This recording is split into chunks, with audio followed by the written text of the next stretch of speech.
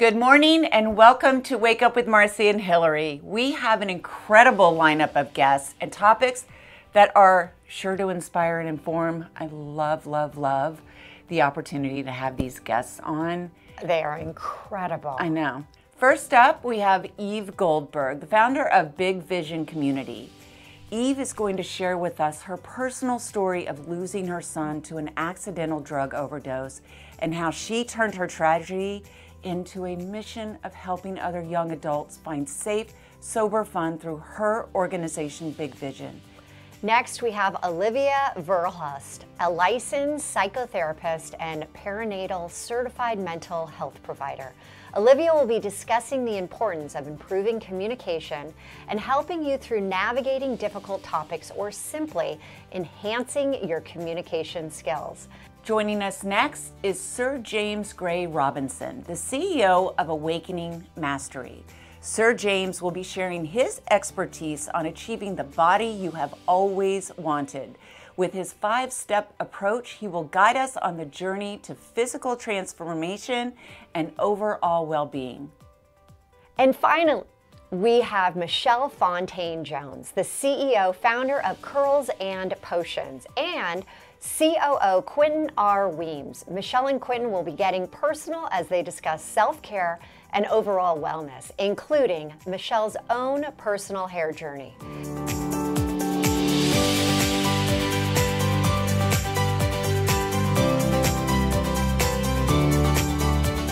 Eve, thank you so much for coming on Wake Up and sharing your story. Marci, thank you so much for having me here today. Your son Isaac passed away from an accidental overdose in January of 2014. Can you share with us his story, his struggles, and how that impacted you? First of all, Sunday was actually 10 years since he passed away. Oh my God. So it's kind of a crazy milestone, I guess you would say. So Isaac was 23 years old when he passed away, and he struggled for years with trying to stay sober, trying to be in recovery, and it was just such a challenge for him. From when he was a little boy, he always had issues, whether it was ADD or he had a little bit of OCD, and he was a great kid, happy, fun, funny, good looking, like everything about him was great, but he never really loved himself from when he was a little kid because he always felt a little bit different from the other kids.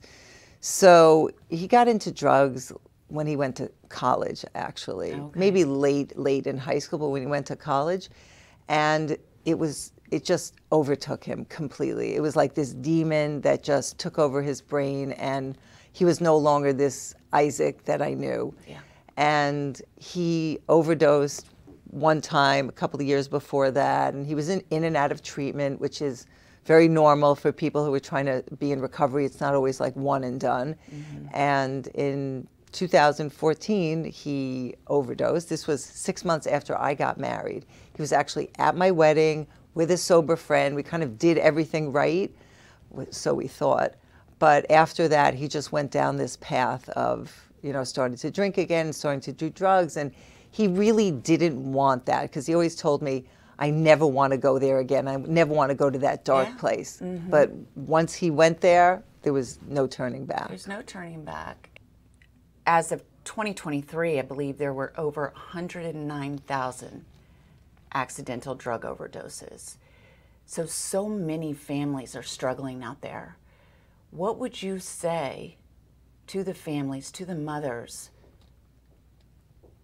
some inspiration or some kind of help that they could seek? What can they do? Well, the first thing I tell parents who call me, whose child is struggling, I say, what are you doing for yourself? Because honestly, there's only so much that you can do for a young person unless they want to get better, or for anybody. Unless they want to get better themselves. It's very hard to force them. So I see these parents and they are at their wits' end. And I know because I was there with Isaac. I mean, it's very, very frustrating and very difficult and very painful to be living with someone who's in active addiction. And he's even trying to stay sober. And so one of the things I say is always get help for yourself. Find a good support group. That's number one. And talk to your child. Make sure that there's an open communication there, that they know that they can come to you, that they're not going to feel ashamed or embarrassed to talk to you about this subject. Right. Always really important to open up the lines of conversation and to get help for yourself.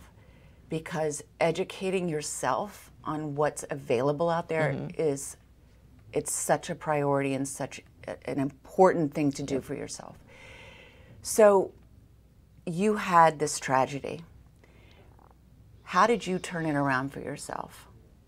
Well, for me, you never know what kind of person you're going to be. When Isaac passed away, I mean, I remember this one scene in my head that always plays out is that when I got to the funeral home and I was in the back of the car and my husband was trying to get me out of the car, I couldn't move. I was frozen. I said, I can't do this.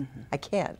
I can't be going to my son's funeral. Like, that makes absolutely no sense. How am I going to even do this? Right. And then, you know, I come from a family of very strong women and strong people, and it's like, you have to go on with your life. That's always what I was taught. You know, bad things happen and you have to keep putting one foot in front of the other and move forward. And I woke up one day and I said to my husband, I know what I want to do. And he said, what do you mean? Like, you have a job, you do something every day. I said, no, I know what I want to do to honor Isaac's life. And so I came up with this idea of Big Vision, because I felt for Isaac, the one thing he was really lacking amongst many things was having this community. Yeah. So I said, I'm going to create a space where we have a safe space for young adults in recovery who are like-minded and are trying to live better lives, trying to better themselves and enjoy their lives. Finding purpose through this. So tell us about Big Vision. You have a big project going on in Manhattan. Yep. And for all those out there, what is happening? What are you offering? And when is it opening? Well, yeah, it's very exciting. This was the dream from day one. When I said to my husband, like, I want to open this space, and he kind of looked at me like, okay, whatever, we'll see. And we looked for a space for years, and we were rejected by many, many people, many landlords, because they didn't want our kind of people there. No matter how much I tried to convince them that these are people not throwing wild parties, it's quite the opposite. They wouldn't rent their space to us. And we finally found this space that's fantastic. We bought it. It's in Midtown Manhattan. And what Big Vision does is we are a peer support group for young adults in recovery. So we help them find passion, get back to doing things that they did before just without substances, having fun, finding their passions. And we support them, and we do all these fun activities. And not just fun activities, we have programs that help them stay on a good track, and they get together, and it really helps them being part of this community. And so now we have the space, which is going to be ready in a couple of months. You know, construction has started, and we're going to have all of our activities there. We have a huge space for sober events. We have an outdoor space, basketball hoop. We're going to do yoga, meditation. I love it. Support groups, everything you can imagine for young adults. Absolutely phenomenal. And right now, you are helping people already with Big Vision. I think you have activities that you do. So where can we find you, and how can someone get involved? So go on our website. It's bigvisioncommunity.com or bigvisionnyc.com. And all our activities are listed there. You can see what the new space is going to look like. There's an actual video walkthrough of the new space and all the activities that we do. And if you have people, if you yourself need this help, or you have people out there that you know, everybody's been affected by the disease of addiction. So if you know somebody in your neighborhood, a friend, a cousin, whatever, tell them about us, reach out. We have an amazing staff, and you know, we're there for the sober community. That's really what we are. There's help and support. It's just seeking it and finding out and getting educated again. Thank you so much, Eve, for sharing, and honestly, the work that you're doing, and for being so strong for everyone else. Thanks, Marci. Thank you. Thanks. Next, we have Olivia Verhulst, a licensed psychotherapist and perinatal certified mental health provider. Olivia will be discussing the importance of improving communication and how to have hard conversations with your partner. Then Sir James Gray Robinson, the CEO of Awakening Mastery. Sir James will be sharing his expertise on achieving the body you have always wanted.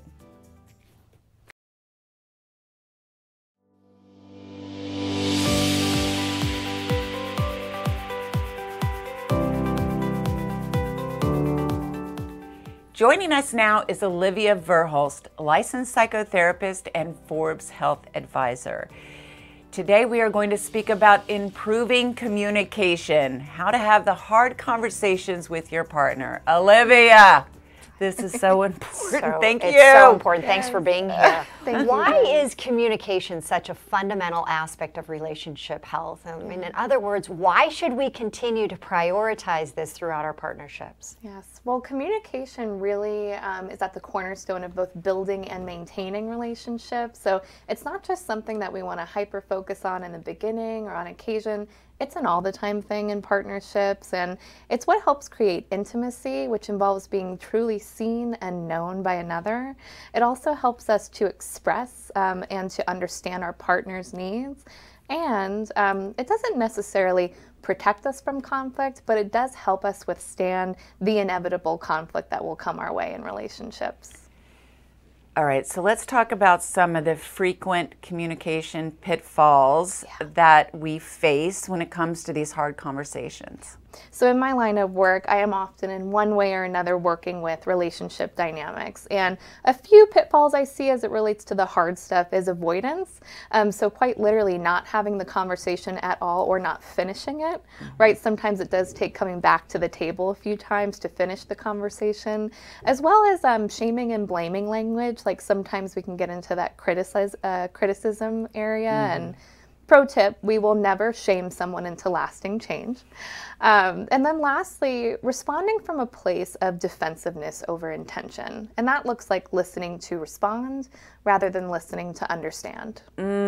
So good. It is. And when you start talking about that hard stuff, you talk about pillars of healthy communication in relationships. Can you tell us more about that? Yeah, I mean, there are a few pillars of healthy communication in relationships. Of course, there's so many. It looks a lot of different ways. But as it relates to having those tough conversations, I would say active listening is one of those things we always want to be working on. That involves nonverbal cues like our body language. How are we presenting in conflict? Also, self-awareness over how we show up to conflict and what our emotional triggers are. So those are key. It is a self-awareness. Yeah, when and you the can emotional start to triggers. We talked about that this morning. When you start to think about how you are interpreting the conversation. Yeah, and I'll tell you, I do shut down when I used to be really bad about this, shutting down and not having the conversation. And then it just builds into resentment. So let's talk about some of the tips that you can give us for conflict resolution and when we get heated in the moment. It definitely brought some juicy tips today because you're right, resentment can build and kind of build and quietly like erode the foundation of the relationship behind the scenes. So having these tips can be key. One is, as it relates to conflict, setting the stage if we can before we get into the heated conflict.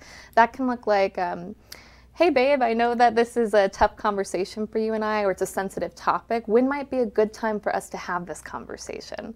My partner and I just started doing Saturday morning diner dates, right? That's somewhere where we set the stage and have our relationship check-ins. And something else that we can focus on is I statements, and my experience is blank. So that can look like, I'm having a lot of feelings about the messiness of the house. Can we talk about that? Or my experience of X, Y, and Z is X, right? We're taking accountability and responsibility for our feelings, not blaming it on our partner. And one of my favorite things to talk about with communication and conflict resolution is the reality is we're all bringing our subjective realities to whatever it is. So if the three of us, right, me, Hillary, and Marci are watching a movie, the same movie, we're all going to have a different subjective, unique experience of that movie. That's part of the beauty of the human condition. So that's happening in conflict too. So remembering that our partner and partners, depending on what type of relationship we're in, that we're all bringing our unique lens to situations. That's going to be really something to remember. Yeah, our perception, how we hear things is different than maybe how it's intended, right? Like everyone does hear something different. Olivia, thank you so much for coming on Wake Up. Thank you. She's so amazing, and it's no longer, we always are taught we, but this is the I part. Take ownership for the I. Yes, yes. Wonderfully said. Absolutely. Thank you so much, Olivia, again for coming on Olivia, Wake thank you. Up I'm with so Marci grateful. and Hillary. And just tell us real quick, where can we find you? You can find me at Let's Talk Psychological Wellness in New York City on the website and on my Psychology Today profile. Fantastic. Thank Thank you. you. Thank you. Joining us now is Sir James Gray Robinson, CEO of Awakening Mastery. Welcome to Wake Up. Welcome. Thank you. So great to have you and meet you in person. Oh, this is a dream come true. Well, we want to thank you for being a contributor to Wake Up, and you are going to be helping so many because you are like an expert in so many areas, and we're going to be talking about weight loss and Today. fitness and looking our best. So Today we're going to be excited. talking about your top 3 New Year's resolutions. And one of the top is to lose weight. And people are really struggling in staying motivated. What are the factors contributing to the increased obesity rates in our population? Food. The problem is that nutritionally the food that most people eat is actually toxic. And if you understand how our body deals with toxicity, it puts on fat because the fat absorbs the toxic stuff that we're eating, and it's actually to help us survive. But the problem is you're not going to lose that fat if you keep eating the toxic food. And by toxic, I mean anything that comes in a box, anything that comes out of a window, anything that's been processed, because all those chemicals that are in there are poisonous. And the food lobby, the animal protein lobbies, the fast food lobbies have actually had a lot of influence on the FDA, so that the FDA says that stuff is good for you. And it's not. Right. So what is good for us? If it's green, if it's red, if it's fresh, Okay. I can promise you that it's good for you. If it's, if you cook it yourself, then it's probably okay. So let's talk about the weight loss products that are out there. I mean, that's a huge industry. Do they work? Well, for short term. The problem with it is that a lot of those things are placebos. Because if you look at the ingredients that are in them, there's absolutely nothing in them that will actually cause weight loss. But if you believe that they will cause weight loss, then you will lose weight. But then if you don't change all the underlying factors that caused you to gain weight in the first place, it's going to come back on. And a lot of times more comes back on than when you do it. So you can buy all the gummies you want, and you might lose some weight, but check back in a year and see what you weigh. So this is really a mindset thing. Exactly. And I love what you say. What comes out of your mouth is more important than what goes into it. So explain more about that. What you're saying is kind of a reflection of what you're thinking, and what is a reflection of what you believe. Because we have this, what a lot of people call a subconscious mind, which is like 90% of our brain activity. And that harbors all our memories, all our beliefs, and cognitive bias. And so if you actually pay attention to what you're saying, it will give you a clue of what's going on in your subconscious mind. And that way you can tell whether you believe that you should be fit and healthy, or whether you believe that you are a loser or a failure. And so watch what you say, and you'll be able to tell whether or not you have healthy thoughts. Because you can either think negatively or you can think positively. And we all know those people that are negative because of what they say. And if you pay attention to what you're saying, you'll be able to tell whether you're in a positive mood or a negative mood. Thank you so much for coming on and sharing this information. So how can we find out more? Just go to my website, jamesgrayrobinson.com, and you will fall down the rabbit hole, and you will find out a lot of things you didn't know. And so, because I have hundreds of articles, I've written 9 books. One just got an International Book Award. Wow. So it's... Tell us the name. It's called Thriving in the Legal Arena. It's for lawyers who are stressed out, but it applies to everybody. And so Stress is stress. and Yeah. I've also got a new movie coming out that's premiering January the 26th in Los Angeles called Beyond Physical Matter, and you can go to beyondphysicalmatter.com. And this is all about where medicine is going, where nutrition is going. And you'll be able to find out what's next. That's so important. interesting. Education, power, power, power. I'll Thank be you excited again to for see it. coming on the show. Well, thank you, Thank ladies. you This has again. been a dream come true, and thank you for all you're doing. After the break, we meet Michelle Fontaine-Jones, the CEO founder of Curls and Potions, and Quentin R. Weems, the COO. Michelle and Quentin will be getting personal as they discuss self-care and overall wellness.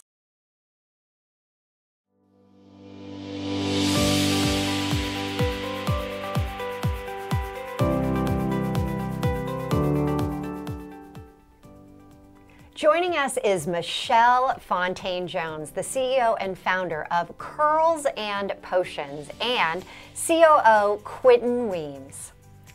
Welcome, guys. Hi. I'm So so good to excited to have be you. here. Thanks for Thank you having for us. coming on Wake Up. So, can you share with us the story behind Curls and Potions? What inspired you to start on this journey?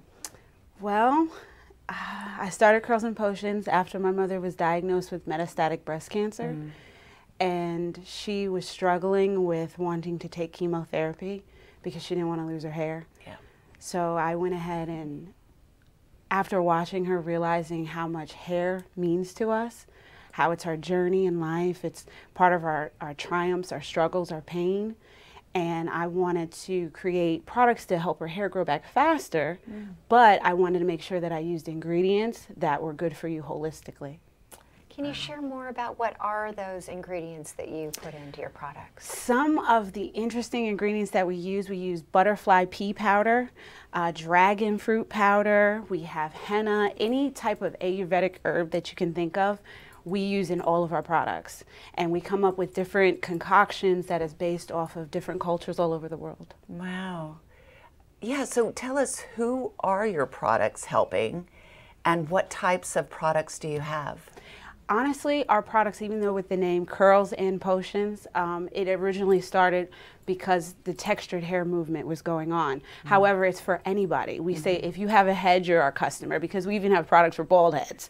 So we really just want to focus on healthy hair and scalp care. That's the foundation of everything. And it doesn't matter what your texture is, how you want to style your hair, whether it's curly, you want to blow it out, you have waves, doesn't matter. It works for everybody. Well, and I think we all have hair challenges, right? Absolutely. But let's talk about the biggest challenge, being an entrepreneur. How do you face being an entrepreneur every day? You want to take When? that? It's extremely difficult. Entrepreneurs face many different challenges. The biggest one, I would say, is definitely access to capital. A lot of times, the difference between a large corporation, household name, so to speak, and a mom and pop store is just the access to capital. Not necessarily the service or the products that they provide, but just simply access to funding.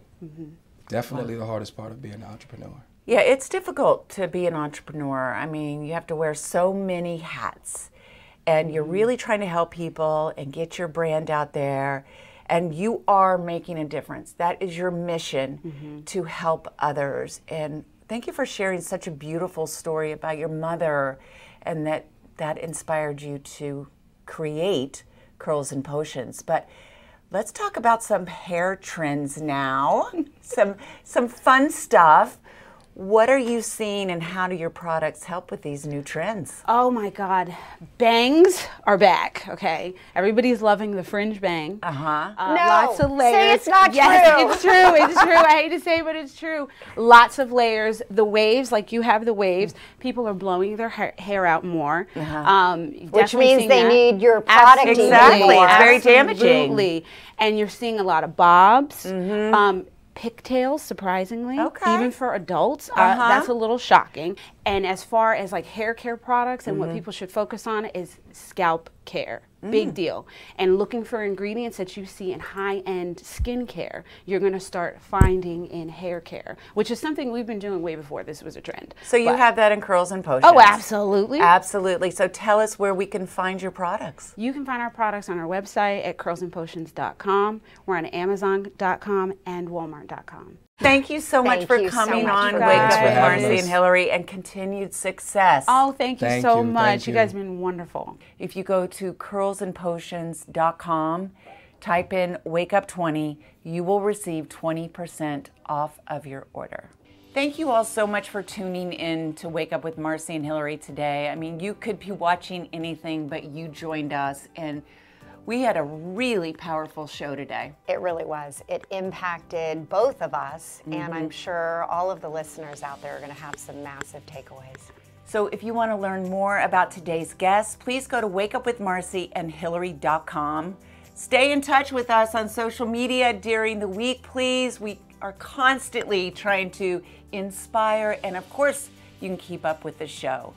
Thank you again for tuning in. And remember to be kind to yourself and to others.